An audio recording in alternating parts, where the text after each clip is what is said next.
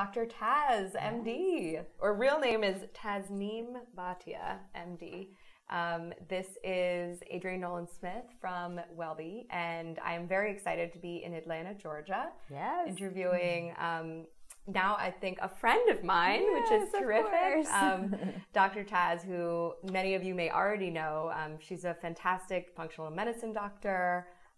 She's the author of multiple books, including her newest, which I have right here, which is Superwoman RX. So we'll be talking a little bit about what that's about and how it can help you. And she's also an acupuncturist, certified nutritionist, mom, and wife. So very excited to have her on with me today. So first thing I want to ask you, because so much of my mission and what I've been doing with WellBe is related to helping to bring awareness around what's possible. So I've been telling stories of health recovery through integrative medicine, because I think one way to inspire people is to show proof. Yes, definitely. And of course, another piece of it is getting to hear from great experts who have been treating people in this way, and therefore also bringing proof that this stuff is possible and that you can really heal your body naturally with, you know, putting the right inputs in and removing the wrong inputs. And you have your own story that matches that, which is so amazing, you know, and we've talked about that before too. So you're a living testament to all of this. Yes, I hope so. And I try to keep up with everything I'm doing to make sure that I stay on the success side of things.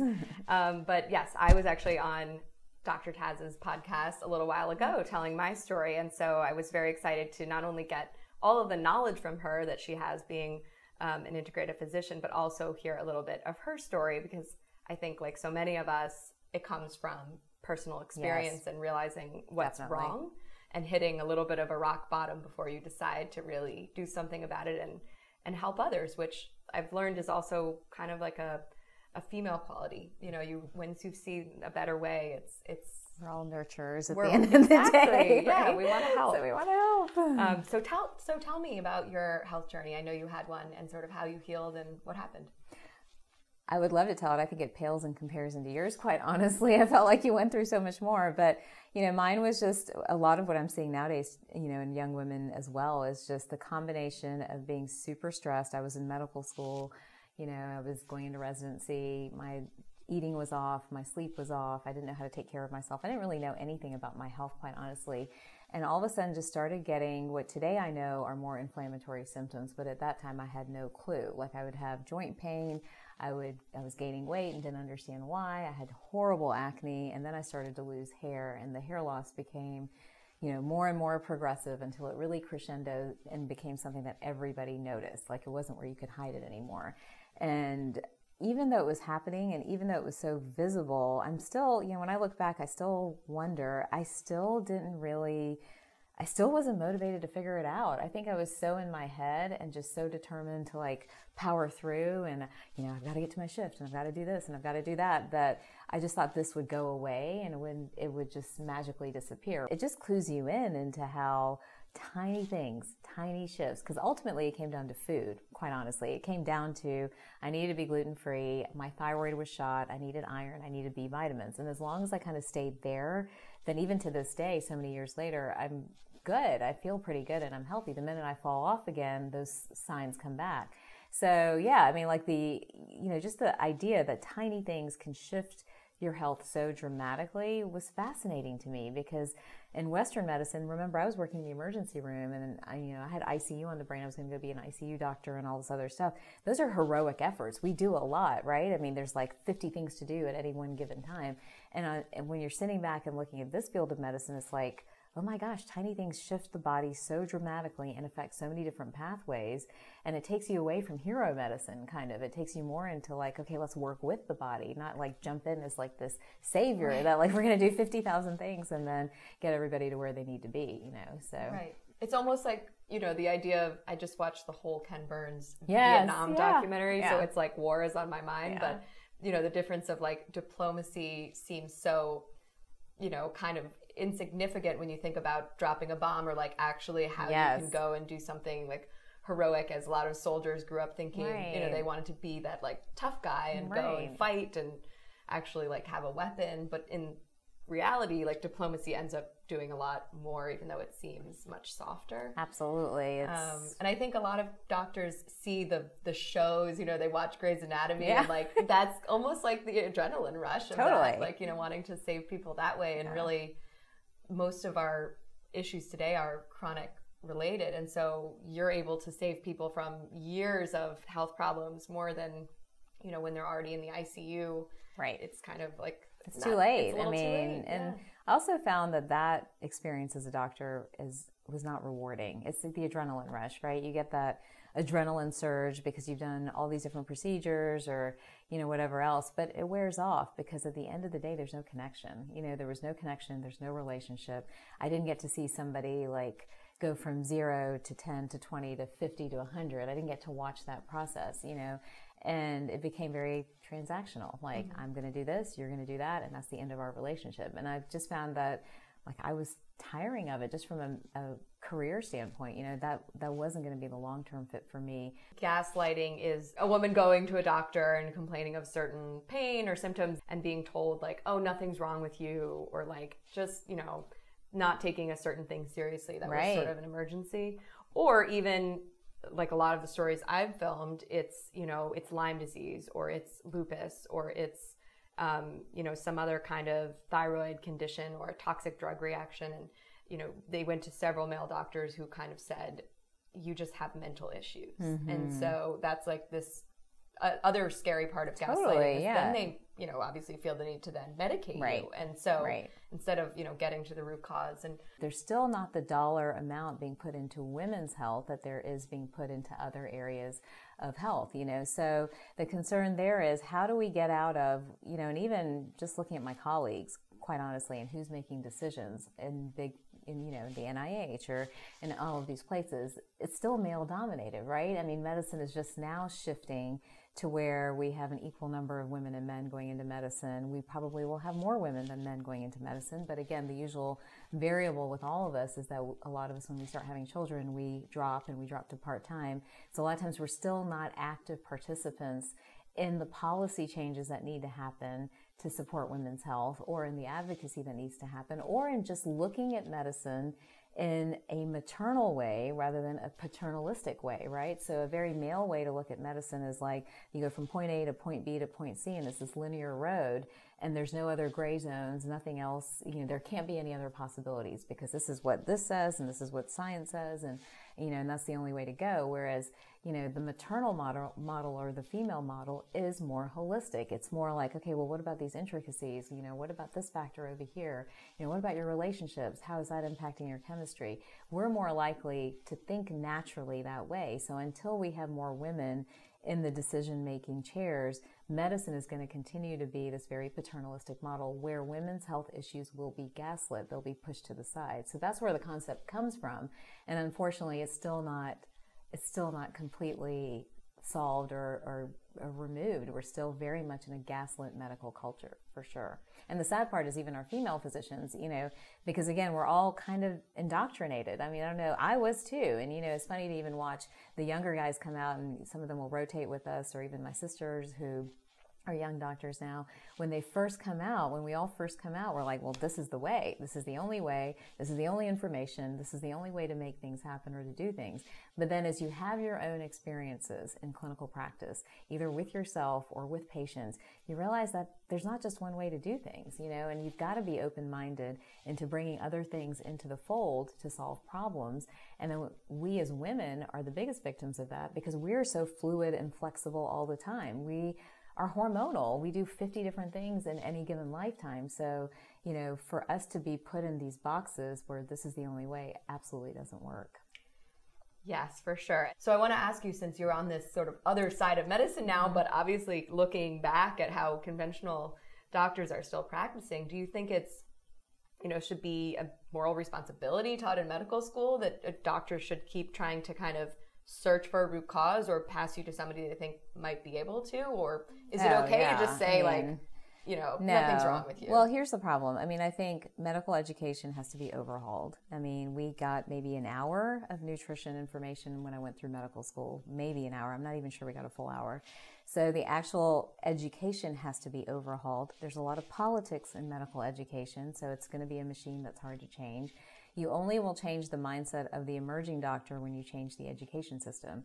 So yes, there's a lot to do there, but there's also a lot to do when you come out of practice, where doctors, I think, themselves should have that natural innate curiosity or inquisitiveness of, well, let's not be so closed-minded. Let's just not shut the door, to things that we may not know or may not understand or may not have studied, and just assume that everything else is bad. So the answer is yes, but I know how big the machine is and I know how deep the machine is. And so changing it is tough. And, as a new, young, there's a lot of excitement when you get into medical school, right? There's like, oh my gosh, I did it. It's such a draining process to get in and it's such a draining process to get out. So there's a lot of like internal celebration. You're not emotionally or physically ready to question the system at that time. That takes a long time, So yes, I think we collectively need to work on changing medical education. We need to work on changing continuing education of what happens with doctors when they come out. But all of that is wrapped up in the healthcare machine as it stands today. So yes, I saw that up close and personal too. I'm sure. But, all right. So I want to ask you, based on your work with, in women's health, I know you focus primarily on seeing women in your practice, and this whole topic of gaslighting. There are certain conditions I saw that were more, often not being diagnosed properly. PCOS, endometriosis, uterine fibroids, like pain during sex, like all these things. So I'm curious, why do you think those are not being properly diagnosed, and why are they so common today? And what have you kind of seen with your patients on that? Absolutely. So yeah, I do work with so many women. I work with children too, but just because the Chinese medicine philosophy is you never separate a woman and a child. You always treat the two together because the health of one impacts the other and vice versa. Things like PCOS, fibroids, endometriosis, all of these things are hormone conditions. Basically, they're conditions of either estrogen dominance, high androgens, changing insulin levels. So essentially, I can lump them all into probably one big box, although every patient's story is unique and everyone's chemistry is individual. But the big box is that there's just hormone disruption. And there's blatant hormone disruption across the board, across ages. This actually really bothered me. I haven't shared this with anyone yet, but I did labs on my daughter just recently, who is 10, about to turn 11. And I'm like, she's changing, let me just get some lab work. Let me understand. Her estrone level for a girl who hasn't even started her period yet is higher than mine. Estrone is a metabolite of estrogen. It shows us how our body is either accumulating estrogen, storing estrogen, or metabolizing estrogen. And so I'm only giving you that story to give you the example of how inundated we are today in terms of exogenous hormones that we're getting in, hormones from the environment, from our food, from our water, from everything that we're surrounded by, while at the same time our conditions of hormone imbalance are not properly diagnosed. So you've got this, again, twofold thing. You've got this environmental burden, but then at the same time you have the medical system that doesn't know how to diagnose it yet. So all the conditions that you just listed out, PCOS, endometriosis, fibroids, again, they're hormonally based, but they're the influence of our environment. They're the influence of our lifestyles. We are seeing more and more young women with infertility, PCOS, endometriosis, fibroids, all of these things that historically, we didn't see as much, or we would not see it till maybe your 40s or your 50s or something along those lines. So again, I'm super passionate about getting young girls, young women, the information they need, because I really think it totally dictates their health journey. Something on this women's health topic was about the Netflix documentary that just came out called The Bleeding Edge, about the medical device industry. Yeah. And how it was a lot of these situations with the mesh, the gynecological mesh, and then the Assure IUD, and these women being like, I'm in serious pain, like something is not right, and being kind of told, it's okay. Don't worry, that happens in the beginning. Right. Or, like I see that now with the IUDs. I get a lot of complaints on the IUDs. Something's not right. I'm not feeling good after it went in. I gained 20 pounds after it went in. And I think it's been gaslit also. Yeah. Yeah. And there's a lot of, women now suing with these class action suits. But I wanted to ask you, since this is, I think, helpful for anybody listening who might be a woman or Right. thinking about an IUD, like what is your feeling on them and sort of what do you advise patients? Because I would think they would cause a lot of, inflammation in the body, and I'm always trying to get rid of inflammation. Right. So I'm curious. I think anytime you insert anything, any sort of artificial device, there's always going to be a risk of inflammation. And that's everything from an IUD to a knee replacement to any of these things, because we're introducing foreign substances into the body. Now, what each person does with that is individual. People, for example, with MTHFR, which is a gene that dictates kind of how you detox and how you metabolize things, they do horribly with these things because there's metal in something like an IUD. There are different chemicals in it. The body reacts to it. It sees it as foreign, wants to invade it, wants to attack it. You change your metabolic mode. I had a patient yesterday who said ever since her IUD went in, she gained literally like 30 pounds within the space of 3 to 4 months. And she's being told by her doctors, well, maybe you need to go back and look at your diet. And she's like, no, it happened after the IUD went in. So again, everyone's reaction to some of these modern techniques is different, and I don't think 100% understand, like from a conventional medicine standpoint, how to sift through that. So I'm not trying to assign blame to anyone. But the only issue there is that when patients are having reactions, when you as a patient or a consumer, however you want to look at yourself, is having an issue, don't also be, convinced that it's not what you think it is. Your intuition often is correct and it's right. So yeah, I'm not a fan of any of it. Ideally, we live purely and cleanly and not have, IUDs and artificial knees and artificial hips and all these other things. But sometimes things are necessary to move through life. But IUD I'm not a huge fan, and we're putting it in younger and younger girls as well. We're putting it now, I think now it's the #1 recommended form of birth control for teenage girls.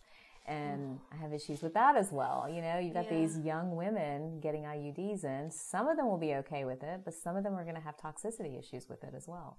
And also, as a birth control method, that's not protecting against sexually transmitted diseases. Not and at so all. as a teenager, I think that's your #1 That's worry. your number one. Exactly. That's the main thing. So. Yeah, wow. I did not know that. That's a little terrifying. Okay, I want to shift gears and talk about your book. Yes. Because it's a really interesting title. I took the quiz. Yay, what are you? I unfortunately I was on the airplane coming down and I was looking at your site and I got to 15 and we started descending. Oh, no. And I was like, no, I can't. I never found out my type, but I'll finish it. Okay. Or I'll do it over or whatever. But it's Superwoman RX, and it kind of ties into a lot of the things we're talking about today, which is kind of taking back your health, taking back the power to determine your destiny, I think. But I want to hear more about, why you wrote it and what it's, helping people do. Definitely. So again, remember, I'm coming at women's health with all these different angles, right? I'm conventionally trained, but at the same time, I have the background in Chinese medicine and nutrition and Ayurveda and all this other great stuff. So as I started my practice and started seeing patients, the majority of whom were women, you get to a point where you're like, wait a minute, all these things are lining up. What Ayurveda says, what Chinese medicine says, what my lab work says, what the hormone imbalances are, this woman's personality, her emotional makeup, it's all kind of starting to fit together. And once I noticed it, then of course you start tracking it and you start to pay attention. So if this person is Pitta, then what are they in Chinese medicine? What is their lab? What are their common complaints? And so as I did that over and over and over again, there really were patterns. And what occurred to me is that the beauty of Eastern systems of medicine is that they give us a toolbox before you even enter to visit the doctor or go schedule your labs or imaging studies or whatever else. They give us this, it's almost like a gift of all this information that we could use to understand what's happening with us and why we might be the way we are, and it's with total acceptance. People ask me all the time, which type is better than the others? I'm like, they're all on an equal plane. It's not that one person's better than the other.